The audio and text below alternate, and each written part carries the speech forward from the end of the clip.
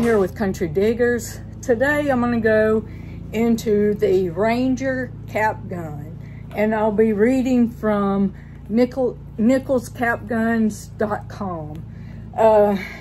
I found this one out dump digging. I don't know if this holster goes with it or not, but this is a leather holster and it's got some horse on it. Got a horse on it. But it's a leather holster. I don't know if it went with the gun or not. I found them separate. But I fixed it up real nice. And I spray painted it silver.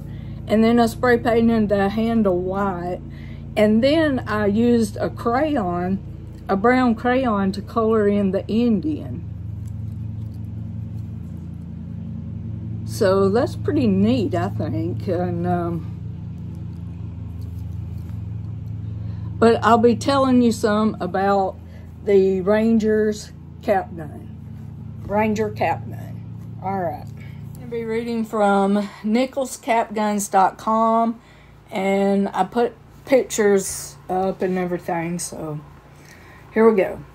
In some cases, Kusan, spelled K-U-S-A-N, is Kusan. And then in some cases, Kusan is Kusan-Nichols. This might sound like double talk, but that's just the way it is. In 1965, Kusan bought out Nichols Industries, but kept using the Nichols brand. So for quite a while, things didn't change very much, but gradually, little by little, the guns changed, and the Nichols part was edged out, and they became more Kusan. More double talk? Not really. You can usually look at the guns and tell the difference. For instance, now there was a lot of riveting and screws that weren't necessarily used, and there might be dummy bullets or no bullets at all. However, this is still another brand, and some of the Kusan cap guns that were first produced were some beautiful guns. All right, well, now we go on to the Special Forces military set. I put photos up of this. The photo is of the military set, and it says, Nichols Kusan effort way after his uncle Tally left the company, and at about the same time Kusan went strictly from Nashville, Tennessee. The top photo shows the complete set, and the bottom composite photo shows sort of the documentation that it is actually Nichols Kusan. Or Nichols Kusan, excuse me. It's kind of a sign of the times that it was labeled for ages 4 and over, whereas the liberals of our day that say that playing with guns is counterproductive to good mental health. And many idiots believe them. I wonder how my family grew up to be such good citizens. I wonder how my family did too, because we played cops and robbers with cap guns. We played cowboys and Indians. We played war. Man, we're such bad people. I tell you, the kids of today didn't know what they were missing. But anyway, on with the Special Forces military action set. The photo in this one is slightly different. Is a slightly different military action set from Kusan that has 2 hand grenades. And then on with the Kusan burp gun. It's basically a Thompson submachine gun. It sends sparks out the front. There were several guns on the market that did this. Most of them came from Japan at the time. And the Kusan-Nichols, this cap gun is a perfect example of the transitional stage between pure Nichols and pure Kusan. Some of these transitional guns were extremely high quality and are quite rare and still make up the entire set. The chances are pretty strong that this gun came from the mid-1960s, after the sale to QSAN, perhaps as late as 1968. And we go on down to a rare cap gun and holster set. This gun is one of the transparent pearl grips with the circle end cast into it and the dummy bullets. Most people will have to just settle for seeing this gun as a photo because they've never seen the real thing either. Alright, and then the next is a Stallion 45 with the molded end in the grips, circle end in the grips. And this is a collector series box, and this version of the Stallion 45 actually uses the two-piece bullets, and they say that they have seen many more of this version of the Stallion with the dummy bullets than this one that still has the two-piece bullets.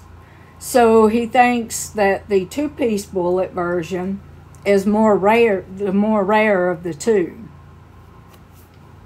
Okay, and it also says that it was common for QSAN to dumb down the cap guns in the latter days, so it would seem plausible that they tried to save money by not having the bullets, but just casting them as part of the cylinder. Okay, and then you have a photo of the Colt model 1861, and on the back of the, flipped it on the back, and it's a Stallion model 61 box back of its collector series. Then you'll see the gun in the shadow box. Okay. One of the latter offerings from QSAN was generic. They think one of the guns was generic, and it's called How the West Was Won, metal cap pistol holster set. How the West Was Won. Generic. Alright, and then we have one, the same gun that was pictured above, the Stallion 45, but it shows the loading gate open and the cylinder where the two-piece bullets would go. So, okay, and then we got a really rare Black Stallion 45 MK-11 with the molded end grips. It looks to be dead mint, which is common with some collection pieces. This was in the latter days of the QSAN era. Okay. Then we got QSAN Scout Rifle. There were a lot of rifles made by various companies that were similar to this one. Nichols made the Model 94, and there is the Long Ranger version, and others, and this is just one shown in the picture with the rifles. And then we got the Stallion 45 again. They present this gun again because, after all, it is one of the best that QSAN made. And also to demonstrate that if you folks have good photos of guns that are already on here, but are worthy they might just appear on their website, okay, as well. Okay, and then we have the box of the Mustang 500. It said everybody's best guess is that this is a very late QSAN edition of the Mustang 500. And maybe their box contract had run out and they had a bunch of extra Stallion 45 MK-11 boxes, and so they just put extra labels on them and used them. Okay. And then we got, here's a really funny fact. Depending on your monitor, okay, this photo might just be bigger than the real thing. It was really a very small cap gun. And they're talking about the Nichols Brave. The Nichols Brave cap gun. Okay. Notice that this one actually says Brave on it and doesn't have any scroll work. It is an earlier version than the one just below, but was still in the last years of QSAN Nichols. Sorry about that. As you will notice that it says that Nichols is a subsidiary of QSAN in Nashville.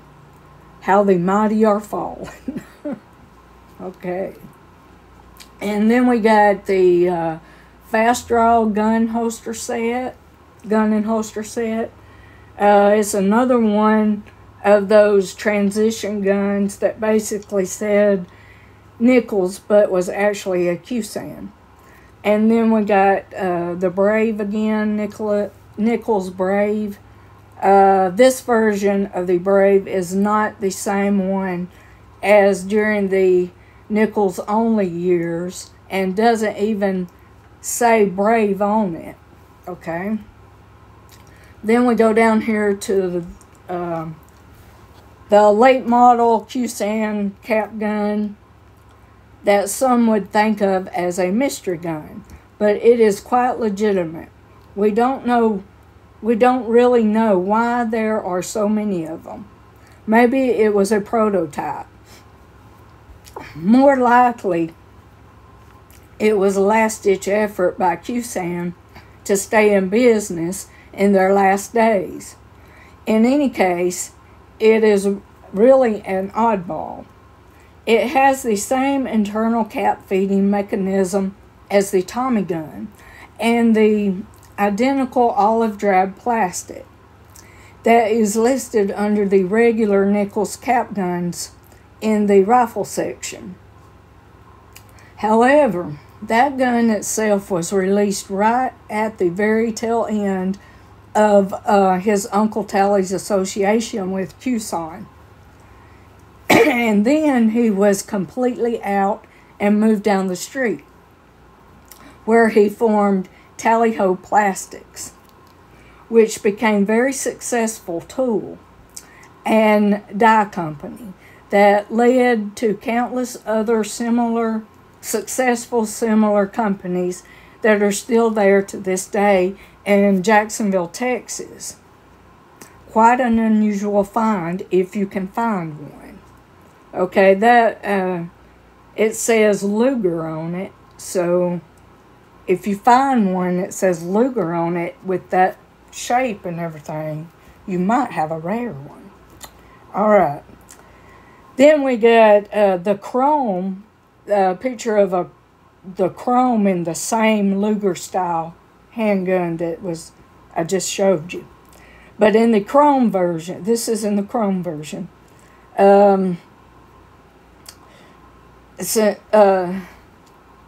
He changed the color photo into a black and white since the gun wasn't supposed to have anything but chrome and black on it.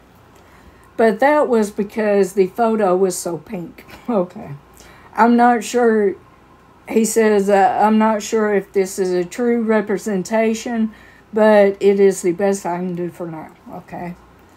And then we go on to, and finally, here is the black version of the Luger by Cusan. It is the rarest of the color variations. Okay, so if you metal detecting or dump digging, you find one of these that I've showed you in the pictures of the Luger, made like that, then you got a rare one. Alright, and then we go on to the Nichols Cusan Silver Pony. Here's the latest version of the Silver Pony, and it was sort of a hybrid between a couple of smaller gun designs, and he lists the Cusan section because it really wasn't one of their design. It wasn't really one of Nichols' designs. Okay, and then it's got a picture again of the Silver Pony.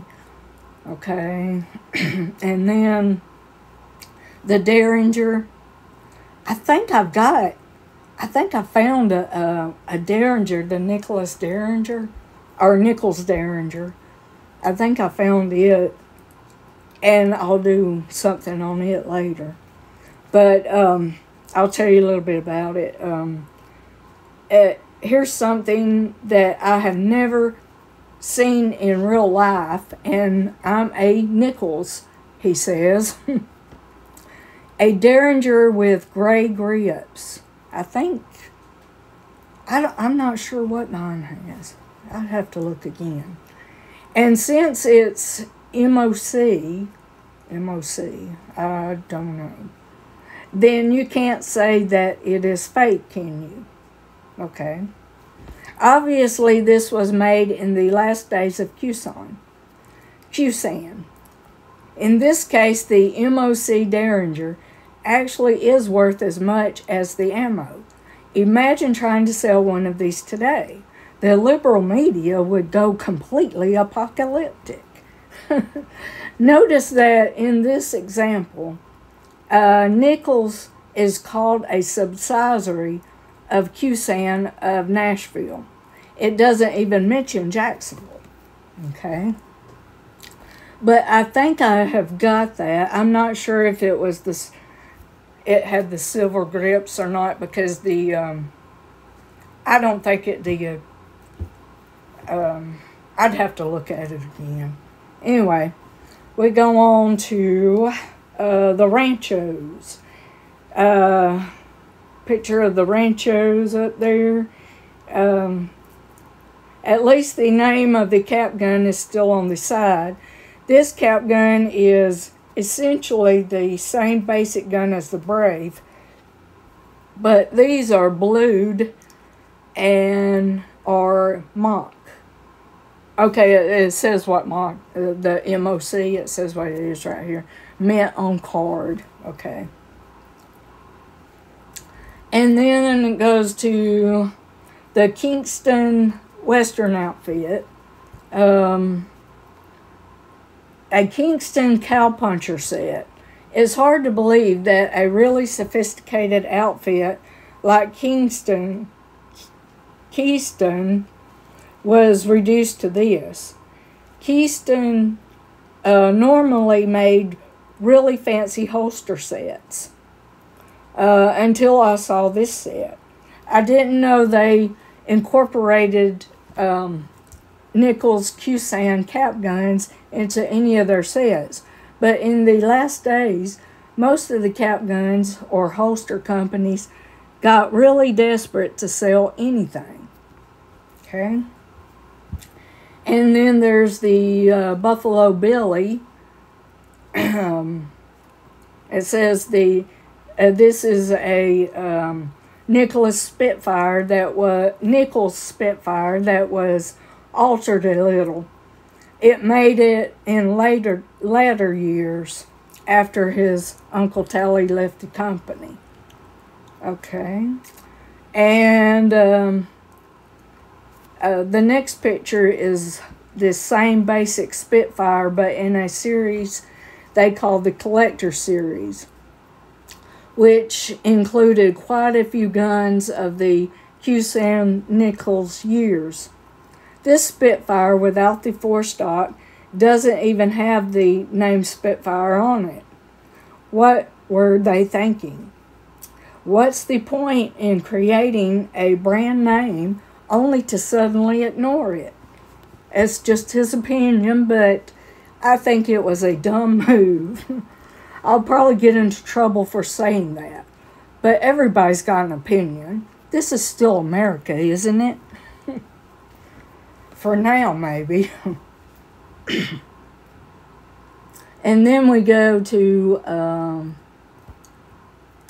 the Nichols QSAM How the West Was Won dealer sample. Okay. This particular mint on card example of a Spitfire was only meant for dealers. The stick on the right was on the back of the card, and I guess the dealer would take orders for it. This was in the last days of QSAM. Okay, then we got the Little Scout. Here's another basically Spitfire that was made in latter years of QSAM when they were still putting Nichols on the packages and guns, but were now letting folks know that Nichols was a subsidiary of QSAM, Inc. of Nashville, Tennessee. Notice that this one is in the copper flavor. Okay. And then we got Little Bronco next. Here's a rifle that is very similar to the Nichols Model 94 rifle. There are a few cosmetic differences, plus it has two other guns that they can't quite identify. They might easily be Braves or Ranchos.